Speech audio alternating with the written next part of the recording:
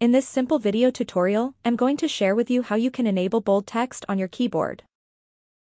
You can simply make your letters bold on your iPhone in just few simple steps. To do this, head into your phone settings. On this page, you will have to scroll down onto the option of accessibility. Tap on the third option of display and text size. You will have to enable this option of bold text on. Your keyboard will turn into bold letters and numbers. You can also decide to make your bold letters larger. Just tap right here and customize to any size of your own choice. That's how easy it is to make your keyboard text bold. If you have any questions, just let me know in the comments section down below. Please don't forget to leave a like, share and subscribe for more video tutorials like this one.